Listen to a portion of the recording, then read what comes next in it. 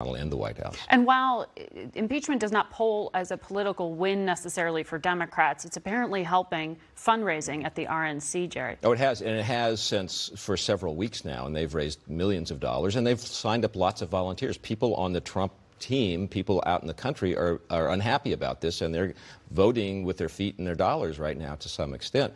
Okay. By the way, one of the other groups that has to be worried about this is the 30 House Democrats who come from districts that Donald Trump won in 2016. And part of what the Republican machinery is doing is going after those people. They voted, except for one, for impeachment. Republicans would like to be sure they pay a price for that politically as well. And the campaign is really capitalizing this as well, too. Sources say every time there's a twist and turn in this entire process, you see that being advertised to supporters, and they say there's a spike in the money that they're bringing in every time something significant happens. And so they're not shying away from this, and they're owning the fact that it's helping them financially. So we'll continue to see sort of this campaign for more money as this process goes on.